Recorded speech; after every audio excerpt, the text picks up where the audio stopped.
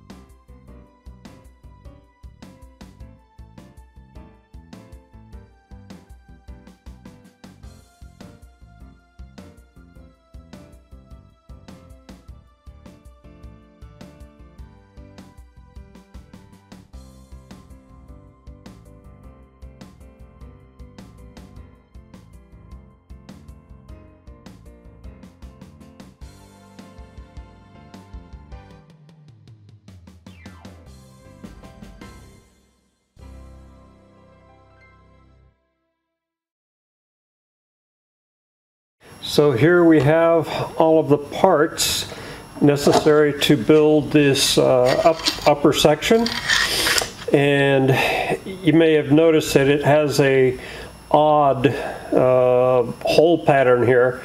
When I first laid this out, I put them up against the beam that runs the length of the shop, and it just so happened that the first layout that I had, the lag screws would be going right between the two laminates of the beam. So I moved them so they would be screwing into a major portion of the beam. So that's why these holes are in this arrangement. And these will be the last pieces that go onto this whole arrangement with it upside down. Well, it'll actually be right side up. Everything that I'm doing here is upside down, is the bottom portion. So we also have some little gussets, I guess you could call them,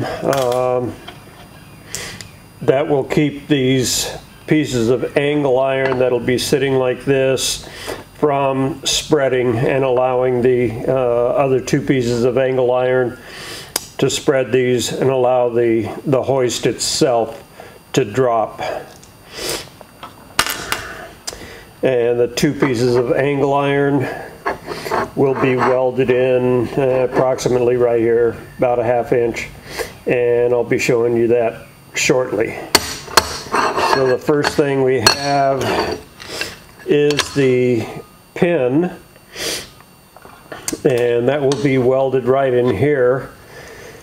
There's a piece on the other portion that will, with a hole in it, that will slide over this pin, and then this hairpin will be put in place. So I want to keep this out a little over 1/4 of an inch. So I've just got a bunch of washers here that gives me the distance from the pin to that 1/4 inch plus a little bit. So I'm going to put that there. I'm going to mark all the way around this.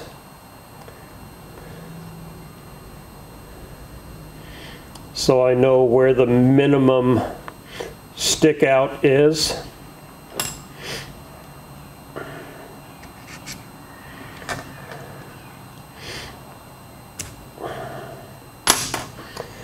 So in order to place that,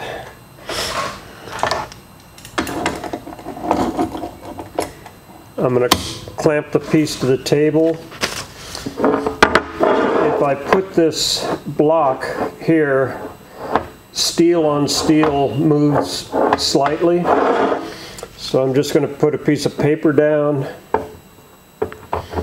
lay this block of steel there, and I've already figured out what will make this pin the right distance from the edge, from this edge here. So I cut this piece to create the center here.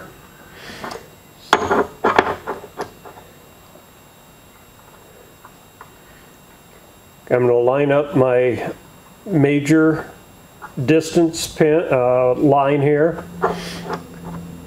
Put that there. Clamp that. I'm going to place a piece of stainless steel wire in here and rotate it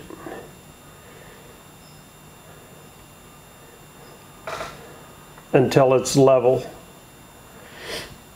That way the hole in the end of this pin is horizontal or parallel with the top surface here.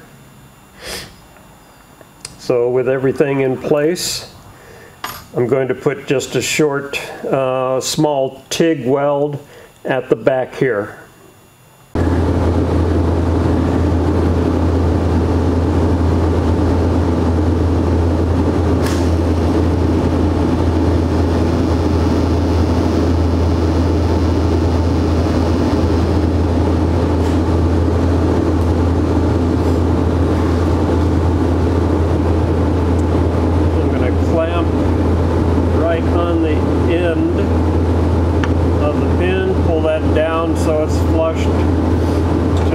place and put another small tack.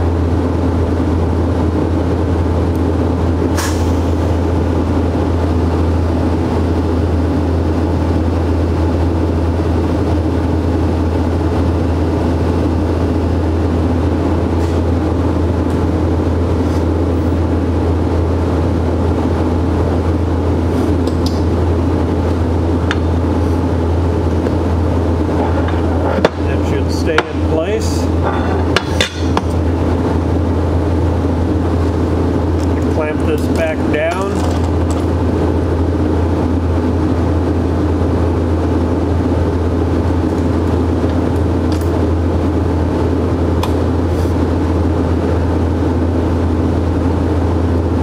And for this, I'm going to take a piece of 16th wire welding rod, put that in there,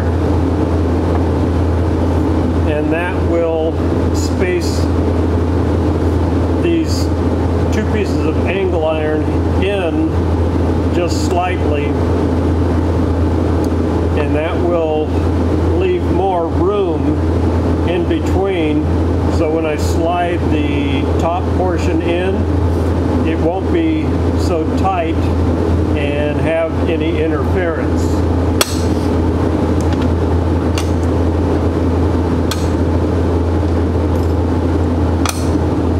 So there's my 1/2 inch space.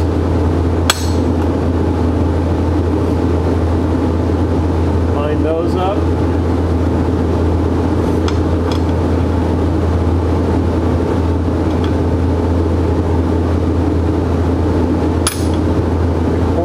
Spacer, 1/2 inch spacer. There's 3/4 in between there. That keeps this top surface of the angle iron horizontal. So now I can put a tack on this end.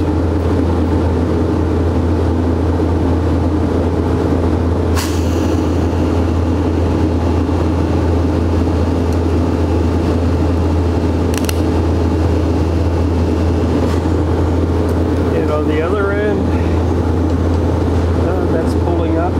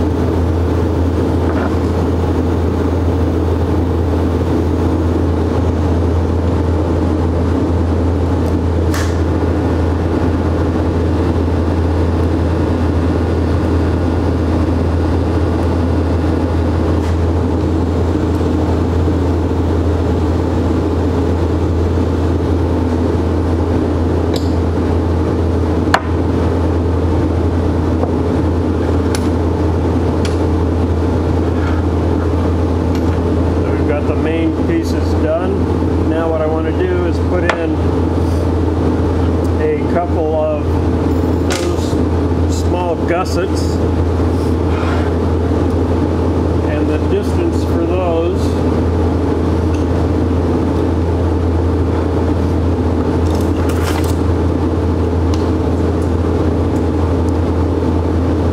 we want the first one at 1.25 inches. That'll put that in the center of the straps that go up, and 5.5.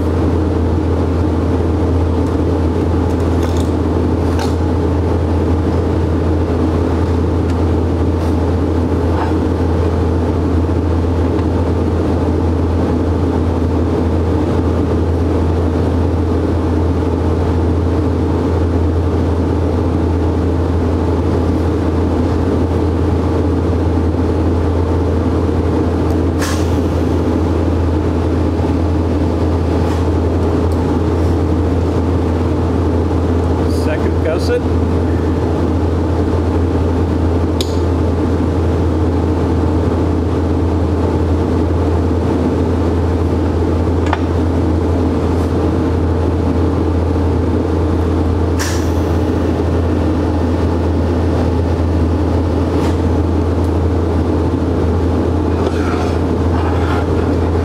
Same measurements on the other side.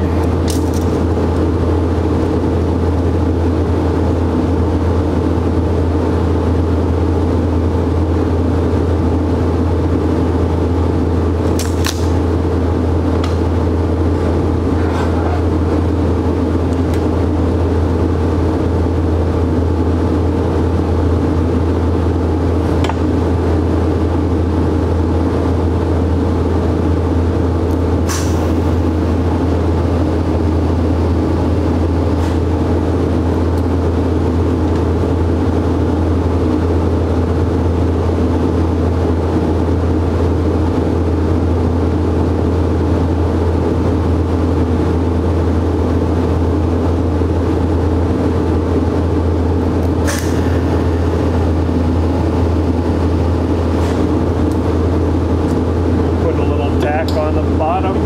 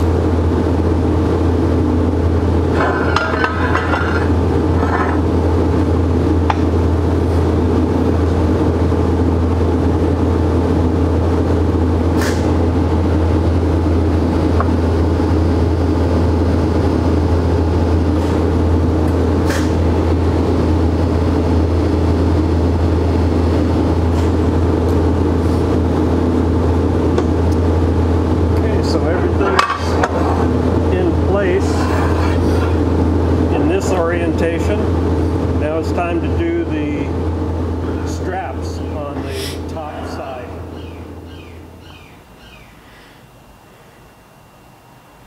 So to put the straps on, off camera, I have made a mark on all 4 places where the straps are going to go. They're back 1/4 of an inch.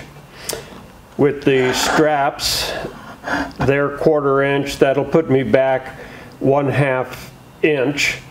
And the width of the beam is 5 inches wide. So taking a half off of here, half off of here, that's 1 inch. When these straps are welded on, that will give me 5 inches in between to slide up onto the beam.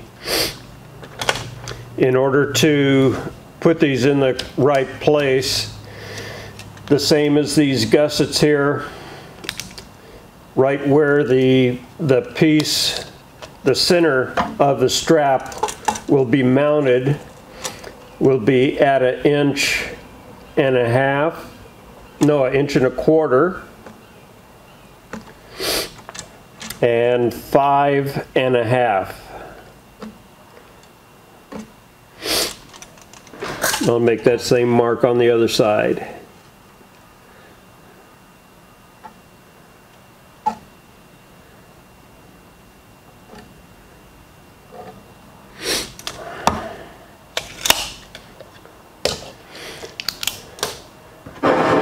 So I'm going to take a heavy block, put it up here, put a strap on,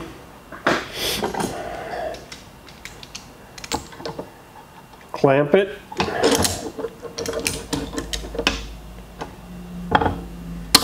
and I'm making sure that the end of the vice grip here is on the table so it won't affect the, it won't rock any of these pieces.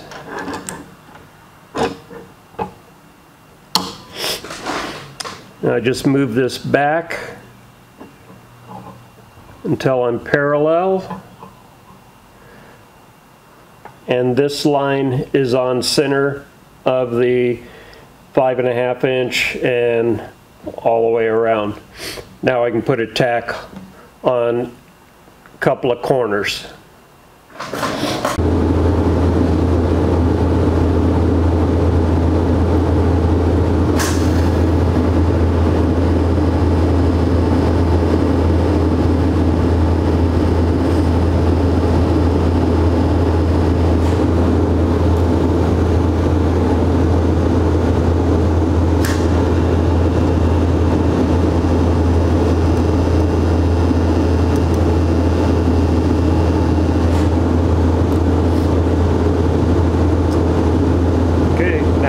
Same to the other three, and then we can start welding it up with the MIG.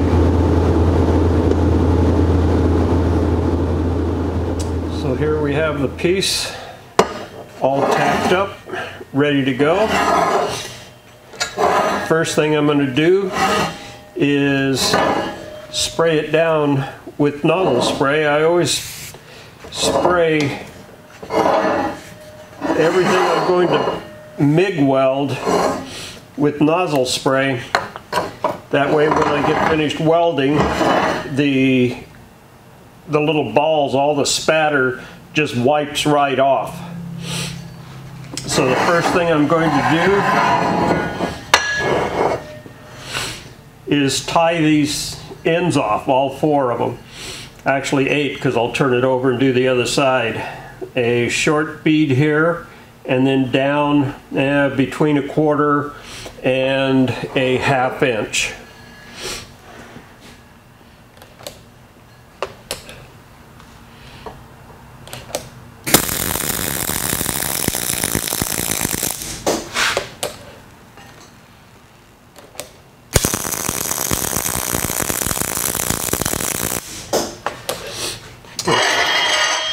Now I'm ready to weld the sides complete.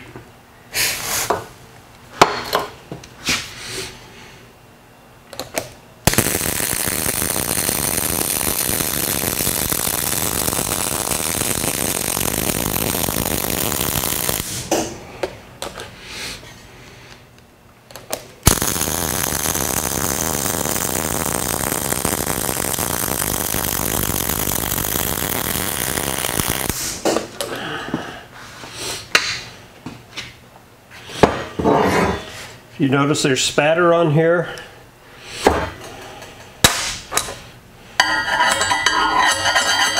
It's just that easy to take it off if you spray first with nozzle spray.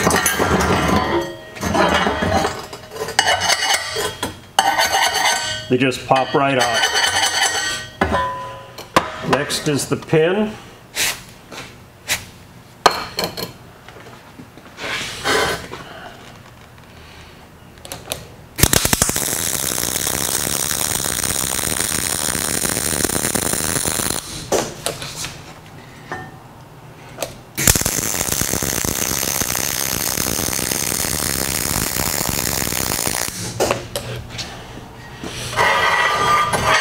Then we can start welding these here. I think I'm going to do it this way.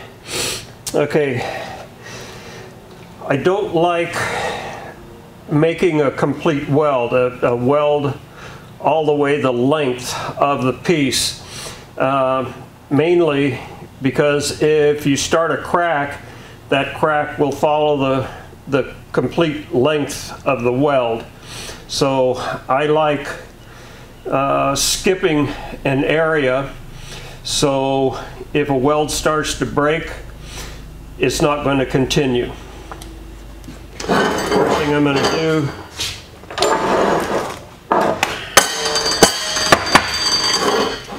do is tie these off.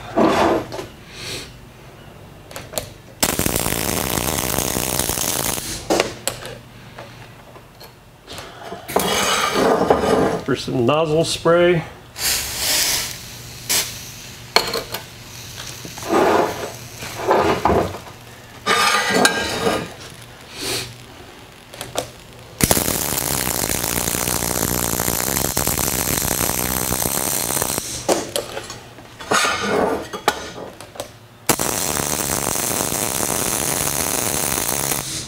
I'm going to fill in between these welds and make sure that they don't touch.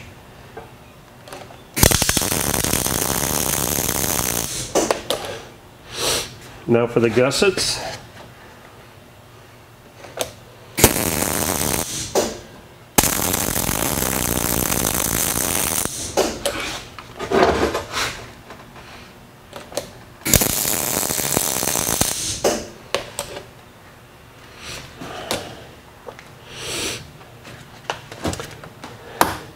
When I start getting a ring of spatter around the cup here, I stop and get that off.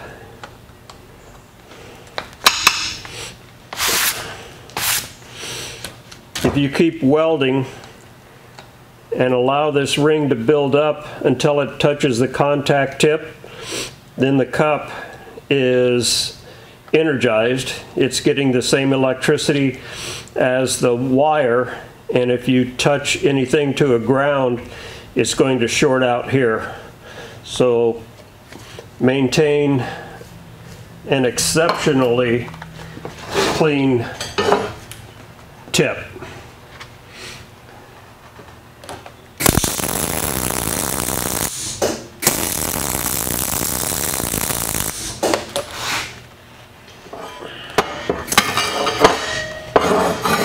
Now for side 2.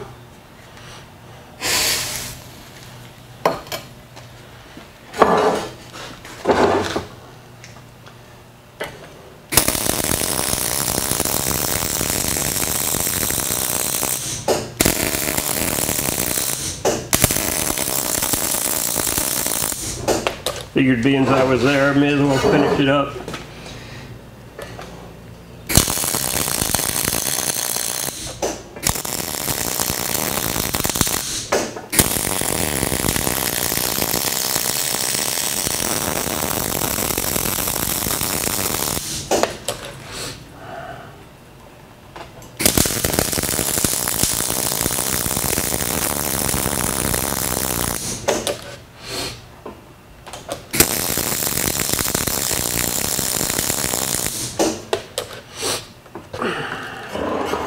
There it is.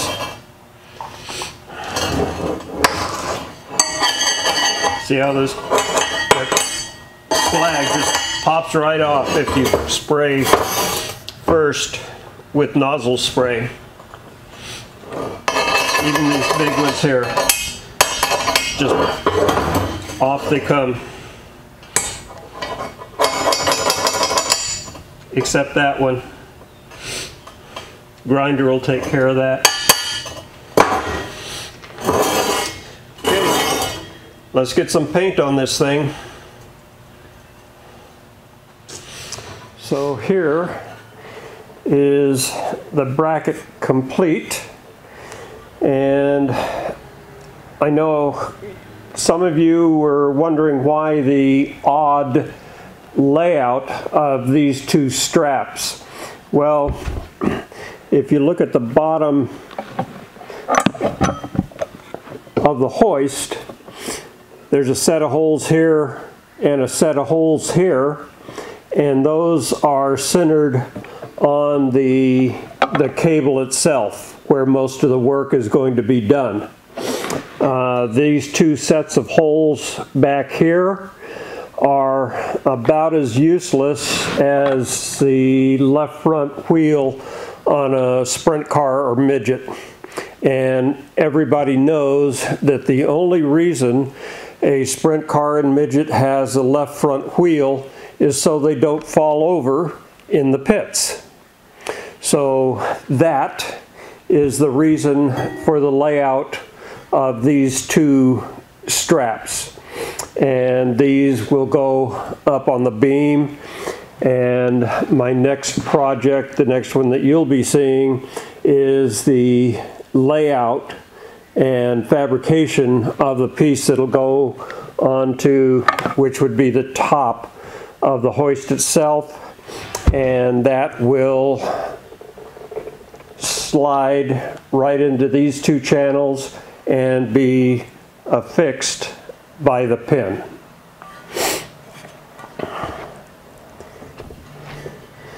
And next, I would like to thank Ron Covell for getting me hooked up with a company back east, back in Michigan, that allows me the opportunity to sell my bead roller plans with the DVD and my radius turning tool with the DVD on my website now, all over the world. It used to be that I could only sell in the United States because of my PayPal account. But thanks to Ron, I got hooked up with a company, so now anybody in the world can purchase either the bead roller or radius turning tool plans with DVD, and they are downloadable on my website, and there will be a link below here to my website so you can pick up the plans if you desire. While I had to hire a tech guy, a guy that knows computer stuff, and while he was hooking up my plans and DVDs to this company back in Michigan that allows me to sell these internationally, I just mentioned that I would like to also get hooked up with Patreon. And while I was explaining, you know, what I would be doing with it and what it would be doing for me, almost immediately he said, okay, what's the picture you want? I mean, the guy, before I could almost finish the sentence, he had me hooked up with Patreon. So in that, at the end of each video, you'll see right down here a little square that says Patreon. If you like what I'm doing, if you would like to support the channel, get me some new camera upgrades, audio, things like that. Anything that I get will be going right back into the channel. So at the end, you'll see something that looks exactly like this. So just click on it and you can hook up with Patreon. So that's all I have for now. Stay tuned. The next one will be making the top portion of this, which will mate to the piece that's up in the rafters. Thanks a lot. Bye.